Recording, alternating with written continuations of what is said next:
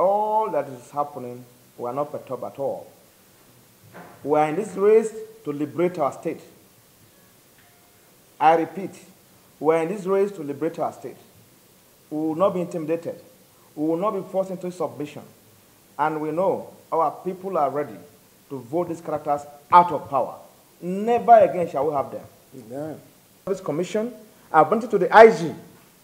This is a guy that is moving around with thought, a commission officer, moving around with thought to attack innocent people, to kill innocent people, to maim innocent people. The guy is there now. He's the one superintendent of police, Ojo, or Bafemi Ojo. He's in the state, moving around. Okay, if you have a warrant to arrest somebody, the arresting has police detail there. Are you not to disarm those police people? Telling them, okay, your principal is under arrest. You just storm the place like a criminal at night, and then next thing start shooting everywhere. Bring down the gate. Kill them as if they are criminal. A commission officer, an inspector of police. This is not Somalia. Mr. President has said that what he wants is a free and fair election. And we are seeing that it's not just what he's saying, it's been demonstrated. We are seeing what the INEC is doing. We are seeing what the military are doing.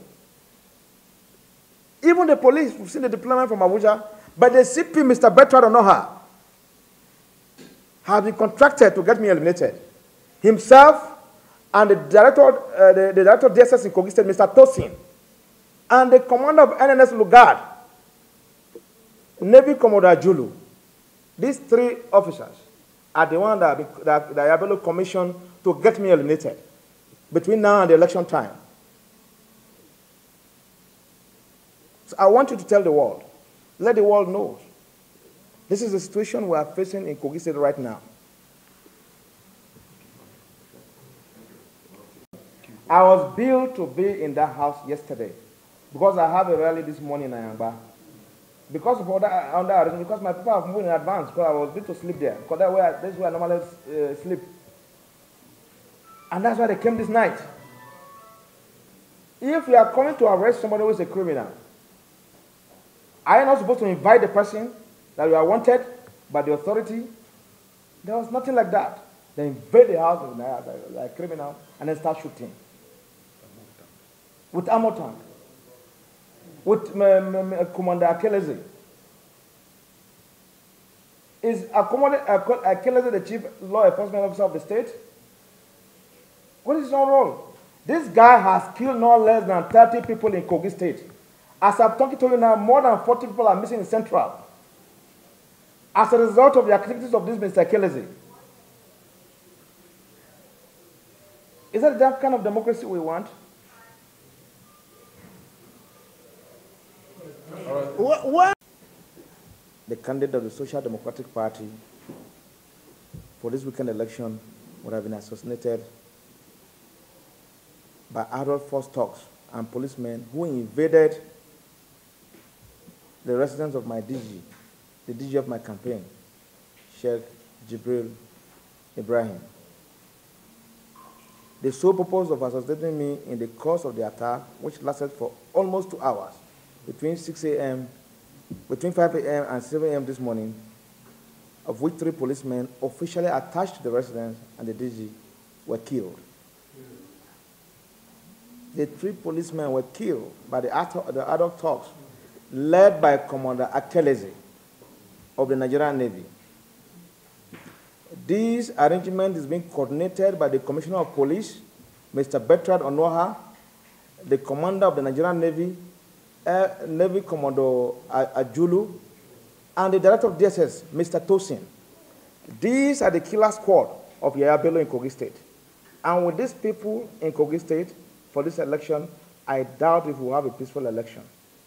So we are here today to talk to you as a gentleman of the press, to help us echo what has happened. As I'm talking to you now, over 20 people are confirmed dead. And we don't know where their bodies are. They killed these people, shot them, and took their dead body away. And they are parading some people in Lokoja CID command that they are thugs. Among those that they are parading is the DG New Media of my campaign, Mr. I.D. Ijele, who contested as senator of Kogi East in the last general election. So I'm calling on the press that Mr. Bertrand Onoha, the Commissioner of Police in Kogi State, and Mr. Tosin, the Director of DSS in Kogi State, and Navy Commodore Ajulu are the people behind this arrangement. And their intention is to get me eliminated. And I'm aware of the contract between them and Ayabelo. We are calling on the federal government.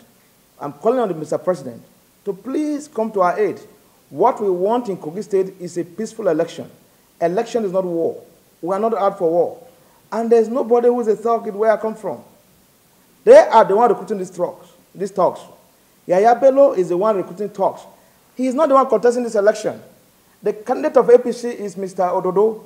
What concerns Yaya Bello? That is busy recruiting talks, buying AK-47 for youth to attack. I've had more than 30 attacks. In all of these attacks, nobody has been arrested. Mr. Bertrand Onoha, who is sitting there at the CP, is part of this plot. I don't know what joined the Nigerian Navy that are coordinating these things. Mr. Keleze has killed no less than 50 people in Kogi State. Over 30 people are missing in the central, in his name. There is nothing we would not do under the former chief of naval staff, Gambo, to get this guy tried. Up to now, Mr. Keleze is still in Kogi State, and he has been contracted to get me assassinated for the election. Myself, the DG of my campaign, some of my supporters, including the former deputy governor of Kogi State, is on the list of those that have been commissioned to get eliminated. So we're here to let you people know so that you can help us tell the world that this is what is going on in our dear state. But we are not perturbed. The police officers that have been killed today will ensure justice for them. We will make sure Mr. Scipio Noha is being tried. We will make sure the Director of DSS, Mr. Tosin, is being tried.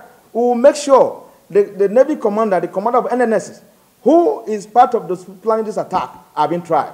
Because the federal government is not paying them to come and kill people. They are being paid and commissioned to protect lives and property, but they are doing otherwise. So that is why we are here to address you people today. Thank you. It should have come overnight. Somebody was a candidate in the last election for senatorial election, and it was screened by the DSS. There was no record that this person who is trying to contest is a terrorist and should be disqualified. There was no such thing. Today, after 2, 3, 4 months, the person has become a terrorist. Now, if you want to make an arrest of an individual whom you tag an outlaw, you don't go there to fight. Do you go there to shoot guns? No. More so, these individuals have Nigerian police protection.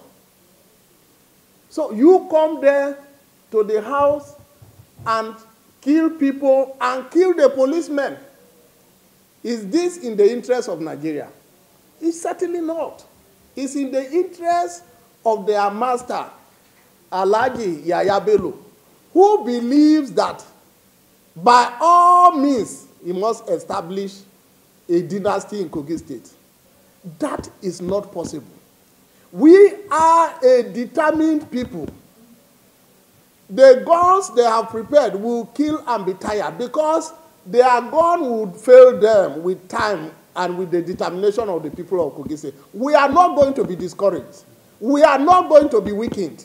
We are not going to chicken out at all. We shall stand our ground. We are going to vote. We are going to protect our votes. It is on this note I want to call on all Kogis. Wherever you are, the more of this thing, the ladder we will become. The more of it, the stronger we are going to be. The more of it, the greater our victory. Yes. All that they are doing is in favor of our rising. Yes. And definitely, as the Lord liveth, come November 11, we shall be declared governor of Kogi State. We want to use this forum to call on the president to, first of all, thank him for the deployment of the military, the police, and all the security agents. We are happy about it. But we want to employ him to please ask Bello to behave himself of the name of an individual called His Excellency. Politics is not thuggery. Politics is about wooing people. Politics is about putting the interests of the people before anything. The violence he has been living on cannot continue. And if politics in Nigeria has to go that way, then anarchy is sure at the corner. We pray that His Excellency, the President of Nigeria, call Bello to order soon. If not, Kogi's people and Nigerians are about to hit the street. Maybe, if nothing is done, even the election day, this will happen. This is what he's looking for. Kogis will mobilize and occupy the entire place. Their gun will fail them that day.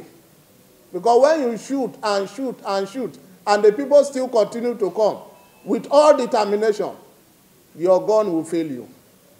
We thank you for listening to us. We are calling on all well-meaning Nigerians, traditional rulers, to please help us talk further to the president, so that Kogi State can remain a state, so that Kogi State can be like other states. It was not an error.